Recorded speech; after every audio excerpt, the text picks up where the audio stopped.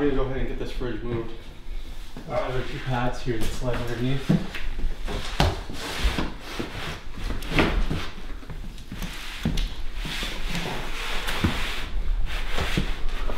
And if for some reason there's too high of a clearance there, we have some shims that we can use as well.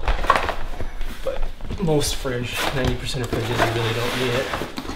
And then in our other bag, we actually have the vacuum. I'll get this hooked up.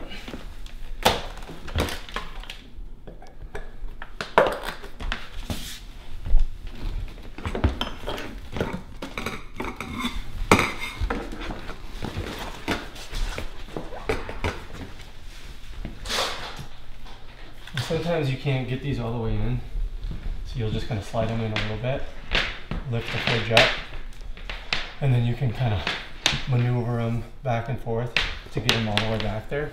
And then let's go ahead and plug it in, the extension, and then just kind of tie it off so it doesn't pop open.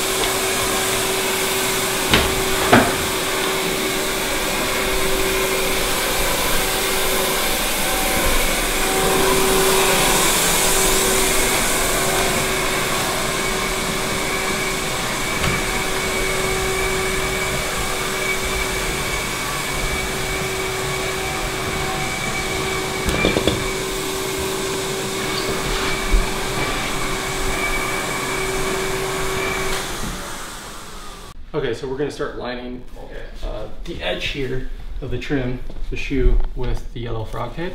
So we use the yellow frog tape for the edge. It locks in the edge to keep paint from bleeding through. And it also, this yellow frog tape is sensitive to surfaces versus like the green frog tape might have a little bit more tack to it. This won't cause damage to floors. So we'll use this, and then we'll put our Grip Rite over the top of this with intertape over the top. So just kind of get this into the corner here. Okay, you just want to press on it? And then for edges like this, you can just push it in there and then tear it clean as tight as I can to make sure that I don't get it up on the trim, but it's nice and tight all the way around. And then I just slide my knife in here. I already wiped that section down, but you're gonna want to take a rag, kind of wipe your woodwork off that you're about to tape before you tape it.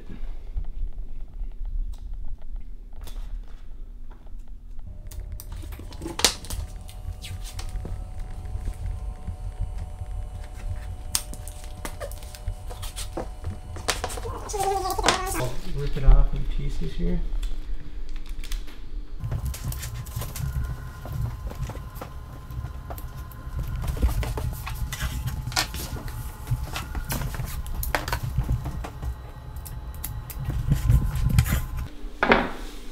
So yeah, we'll go around, get the entire floor lined here, and then we'll get our Grip Rite Underlayment put on top of this.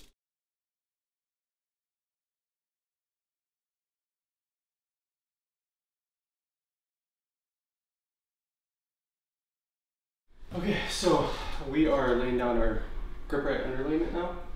So we're going to tack our 1.5" intertape on top of our yellow frog tape. And we kind of just get it extended basically as far as you can over here. And we'll fold that corner in underneath. And we'll bring this to a point right here. I'll have to trim around this cabinet box right here.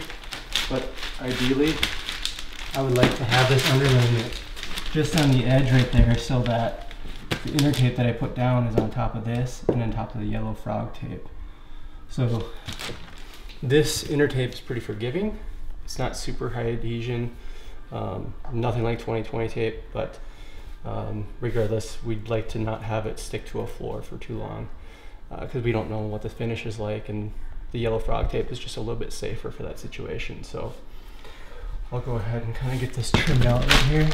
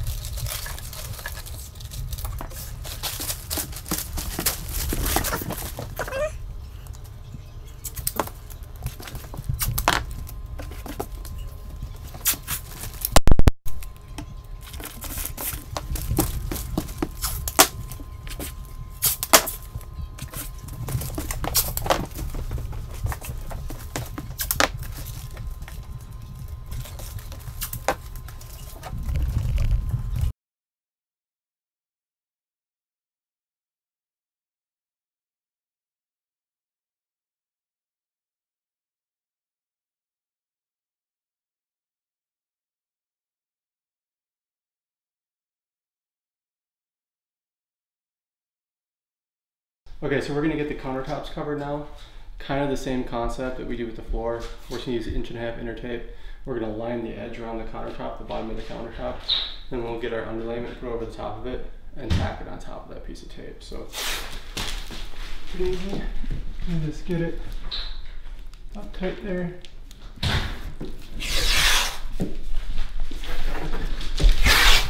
I'm using the roller as the guide, kind of putting it up there and then lightly pressing and then pressing a little bit harder as I go across it a couple more passes.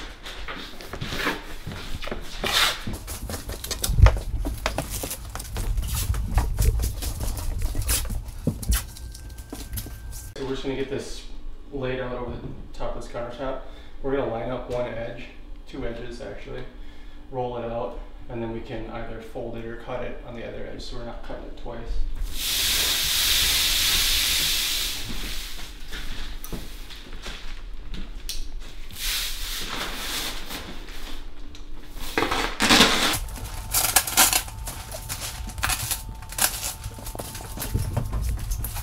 And we can kind of just get it lined up on this edge right here.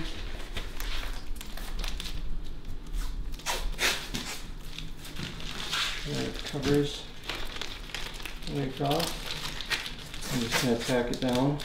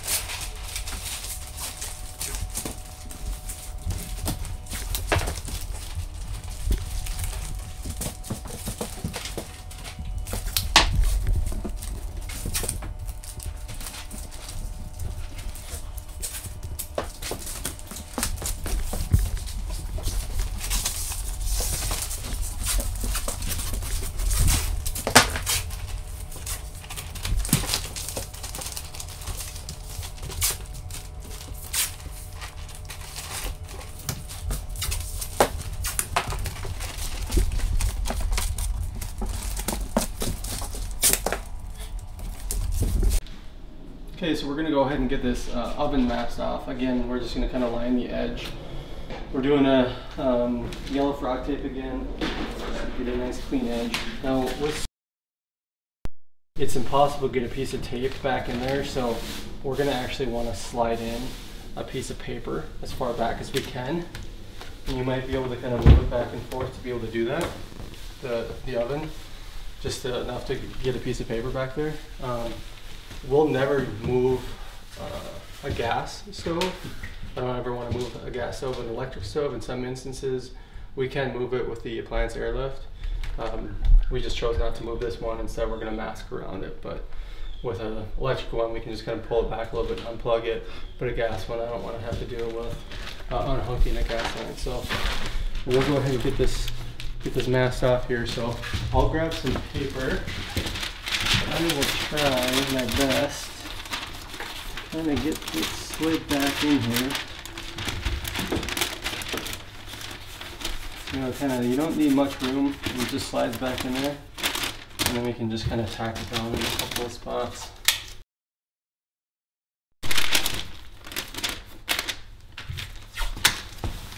It's nice using yellow frog tape for this situation just because it's a little bit more sensitive. The finish on there is stainless steel. You just want to make sure you don't screw it up.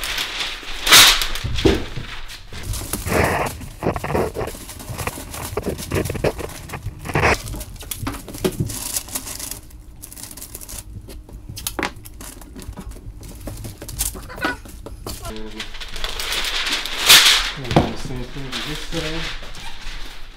And this oven, this panel is actually a little bit flexible, so you can push it in a little bit.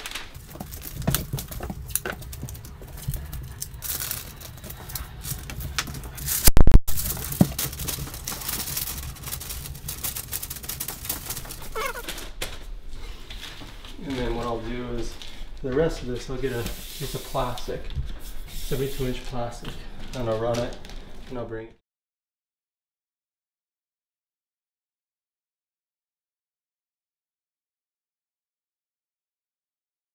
Then we're going to mask up this microwave. Same kind of concept that we did with the stove here, where we're just going to take some paper in behind the microwave here.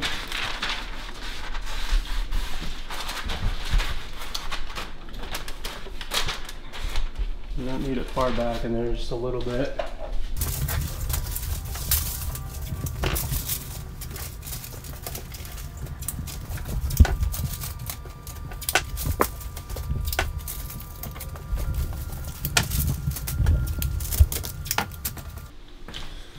I'm going to cover this whole microwave with paper because there's not a lot of surface area here.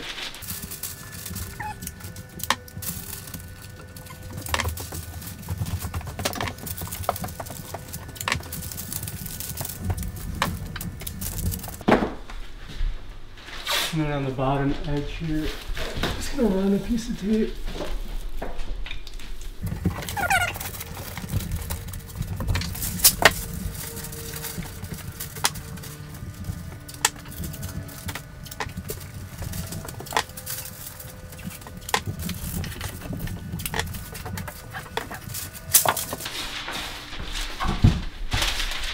Same thing at the top here, slide a piece of paper back in there. Hopefully.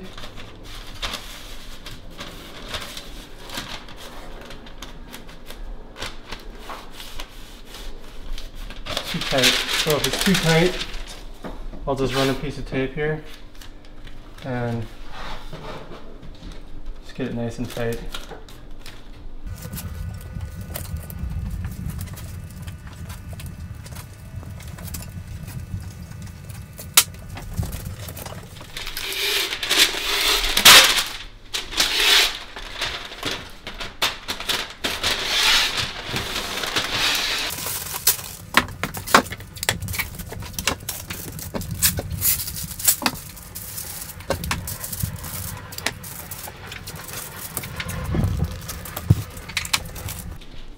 All these seams are sealed up. One more piece of liquid around here.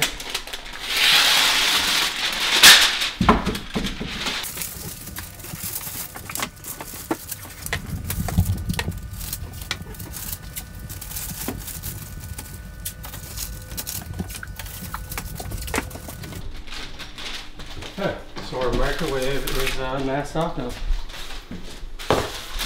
Okay, so now we want to get this dishwasher masked off. Now, you notice a lot of these dishwashers, depending on how they're set, there's going to be a little slice right here that's exposed wood that we want to get painted. We may have to brush and roll that. We'll just have to see how it goes. But there's a rubber seal right here as well that's going to get paint on it. So you want to make sure you open the dishwasher up and get all this stuff masked off. so that when you spray, you're not going to get any overspray into that area. So I'm just gonna get this covered right here.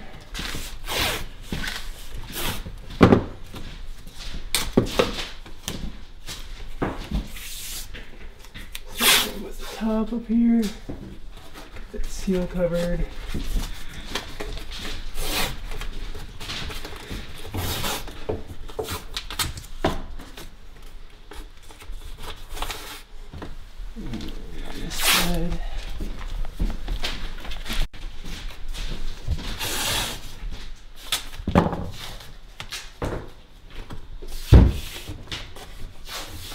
So I'm going to mask that off with some of the yellow frog tape.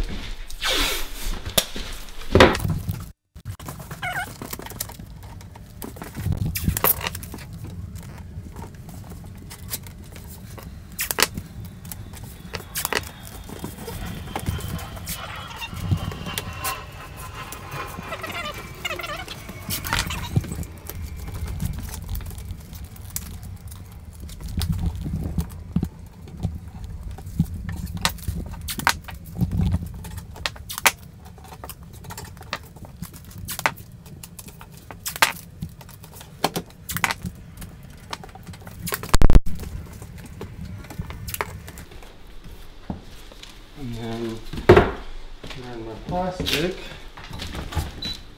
top of it slip down.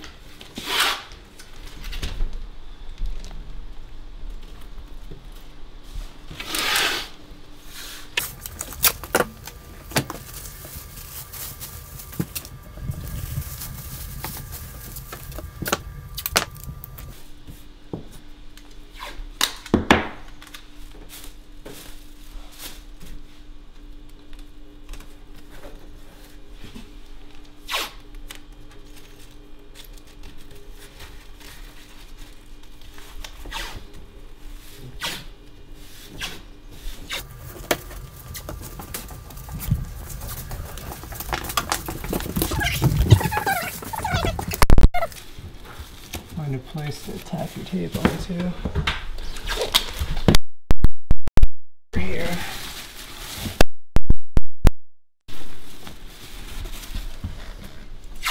And then you also want to make sure that your plastic is secure and it's not waving around, because as you're spraying, it'll blow this plastic around. So kind of get that tucked up under there and tack down right here as well.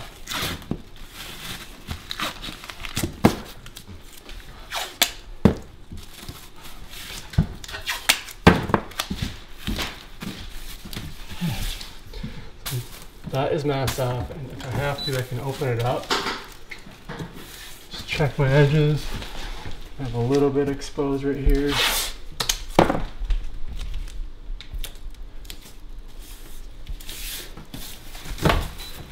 Make sure we're good. Push that all along there. And again, just before spraying, just check this out. Make sure there's no holes in the plastic before you start spraying. On a cabinet box like this, if we're painting these cabinets but the customer doesn't want the wall painted, then we have to get this masked off.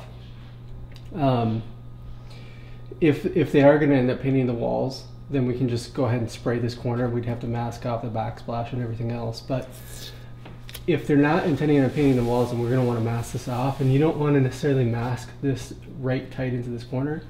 You want to back it off just like a 16th of an inch away, expose like a slight bit of the wall color, and then after we're done masking it, before the final coat of paint, we'll get some caulk put in that corner, spread it into that joint, and then we'll paint it within 5-10 minutes, and then right away we'll take that masking off. That way we'll have a nice clean line.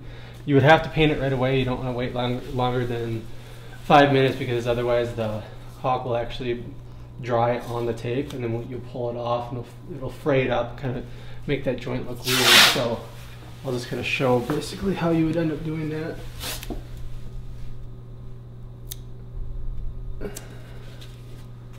And ideally you'd want to be using yellow frog tape for a sensitive surface, because we don't want to pull the wall paint off the wall. And this green frog tape is a little bit stickier, so you'd have that chance. I'd also want the customer to have a little bit of the wall paint left over and set that aside so that we could do touch-ups if we had to.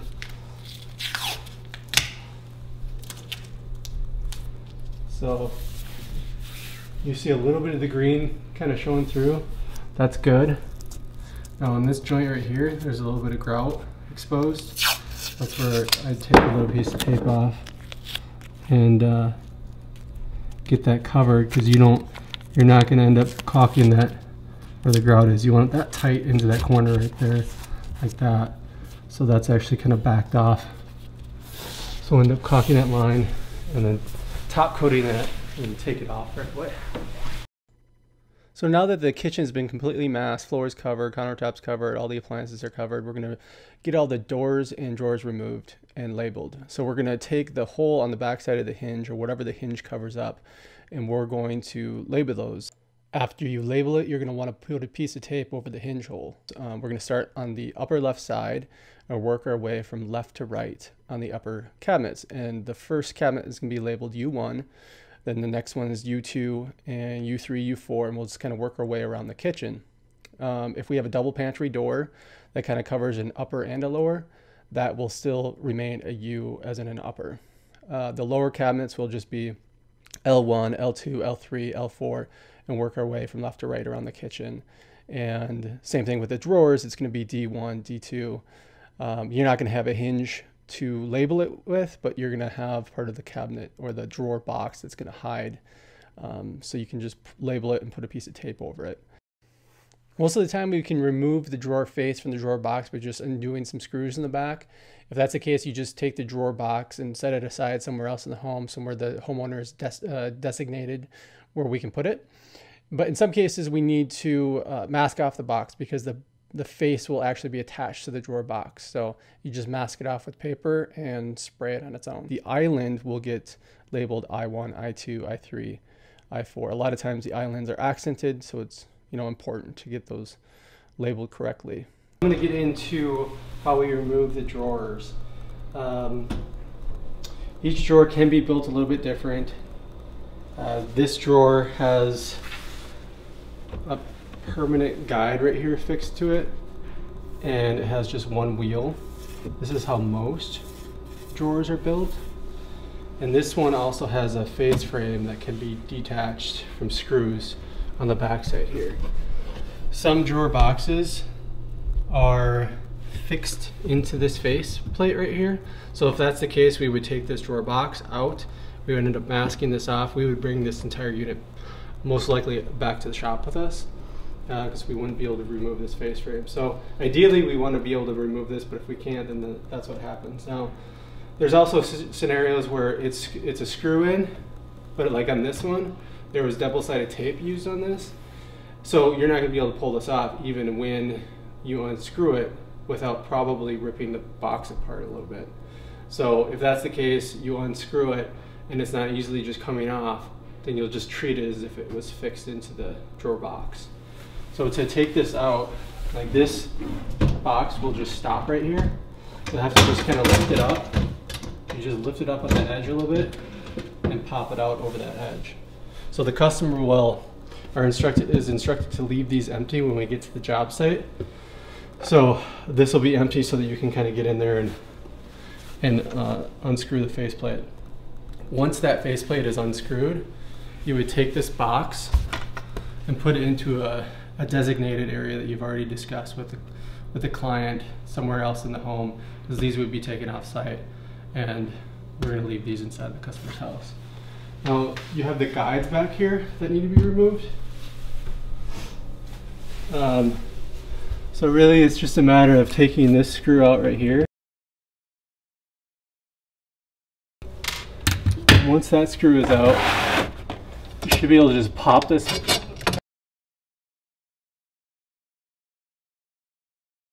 and leave this inside this box right here. So we know that that drawer guide stays on that left side, because sometimes they can get kind of warped or whatever, and it's best to leave that same exact guide in that spot. And then this screw right here, we'd want to put into a plastic baggie and label this as drawer guide screw. In some cases, a customer will have, I'm going to stand up a little bit. Some cases a customer will have a guide that's built like this. This is a system where it allows kind of a soft close. So it's a little bit different. This guide would sit in this box like this, and it would be screwed in, and it would come out like this. And then what happens is there's a tab on this side. So I'll show this side right here. There's this black tab right here. You just have to lift up. As soon as you press that up, that will slide out. And this will be the box that's attached. This would be what's inside of here. So you'd want to remove this and put this inside the cabinet box while we're painting. And then this is the piece that's going to be attached to the box, to the drawer box that you'll just leave on. It'll be sitting there attached, and you'll put that aside with the customers, the rest of the drawers. So that's kind of how we take care of the drawers.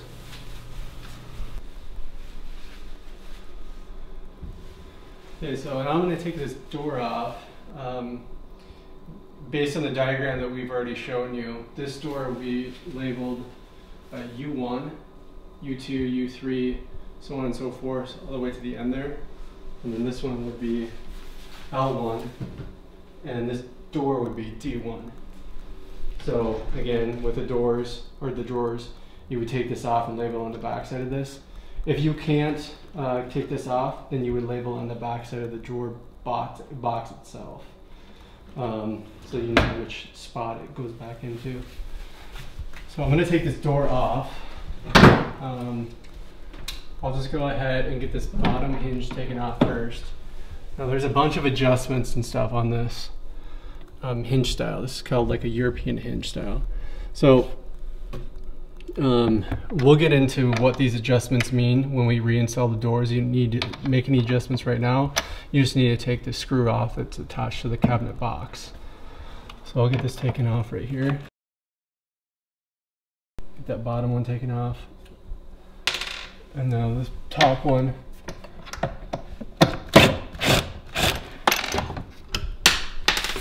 And then I'll go ahead and get that laid out there. Now these are the hinge screws. Each screw type will have to get put into its own bag and labeled. So I'm going to take the plastic bag out, put it into the hinge screw bag, and just label it hinge screw on this bag. Just write it with this marker. So we have hinge screw, and then we have door screws. So I would pop these off. Now, these hinges are usually a little bit harder to take off when they're extended. So it actually spring in there that tightens it. So this one, because of the fact that these were drilled at a later time, they don't have that so much, but on some doors you'll notice that as the extended, it won't actually pop out, so you'll have to kind of pull it in and pop it out. So I'll take this one out as well. And this is the upper, this is the lower, and that does matter. So whatever kinds of adjustments that were made to this already, I would like it so that when we reinstall these, we don't have to make these again. So I'm going to put this hinge up here, knowing that that's the upper one, and this one down here. If there isn't shelves here, you would take this lower one and put it right here, and this upper one and put it on the back side. So you know that this is the upper, this is the lower. The client is instructed that they have to remove everything from the drawers, but they don't necessarily have to remove everything from the cabinet box. We do want a few inches of room here because we do have to mask this off here. And the stuff needs to be out of the way. So this wouldn't be okay. We would want a few more glasses and stuff taken out so we have a little bit of room here. and then also room for these hinges to stay in here. So that's kind of how we take care of the doors. Okay. All right, so now I would go ahead and get the hardware taken off.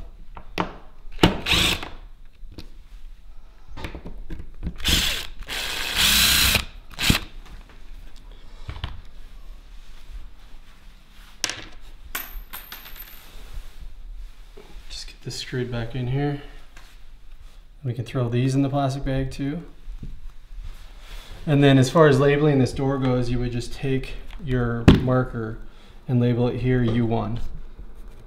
U1. And then we're going to take a piece of tape, because we're going to end up painting these cabinets. And just put it right over the top of that so it protects it. So when we're done, we can just go ahead and take this off and know where we got to put it back up. Masking off the boxes for something that's going to get painted by hand. The boxes are going to get brushed and rolled. We don't go through the process of masking off the whole opening. We're just going to mask off this bottom edge just to make sure that when we paint here, we don't get any paint on this edge right here. And then we're going to mask this edge off right here, so when we're painting this edge, we're not getting paint on that shelf right there. So it's pretty simple. You just get your tape lined up. Sometimes this bottom edge will be flush with this, so it'll be a little bit trickier. You kind of have to make your own line. This isn't that case. This actually is raised up a little bit, so it's a little bit easier.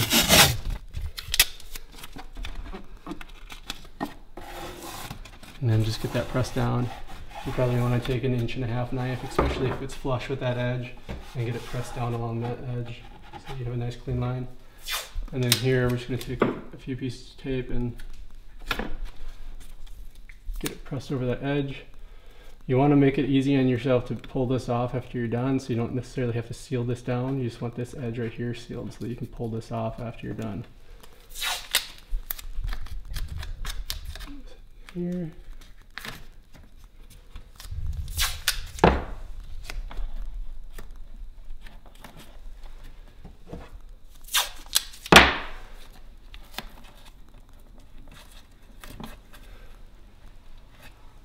Okay, so this box is prepped.